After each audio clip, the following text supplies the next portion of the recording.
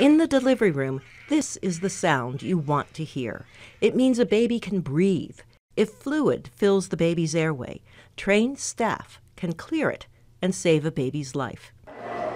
In a healthcare facility with electricity and running water, doctors and trained attendants can give a woman a life-saving blood transfusion if she bleeds heavily after giving birth.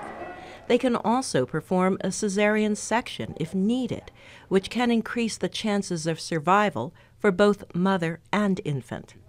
In some countries, hospitals don't always have electricity or running water, or enough trained midwives or nurses to save women and babies when things go wrong. In the year 2016, we have almost 6 million children under the age of 5 years that lose their life.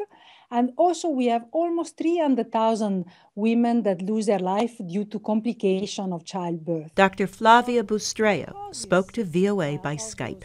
She is leading a team at the World Health Organization, UNICEF, and 9 Asian and African countries to improve health care for mothers, infants, and children, to make sure every pregnant woman receives good care throughout her pregnancy, delivery, and post-pregnancy period, and that all babies get quality care before, during, and after birth. Bustreo says the risk is greatest for mothers around the time of delivery. For babies, the risk of dying is greatest in the first few days of life. Some of the work means convincing women to have their babies in a birthing facility. The countries involved will create their own plans to achieve these goals.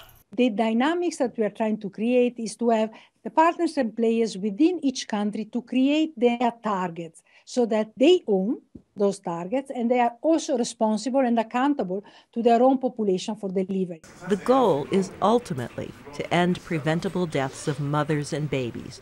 But first, the 9 countries aim to cut maternal and infant death in half within the next 5 years. Carol Pearson, VOA News, Washington.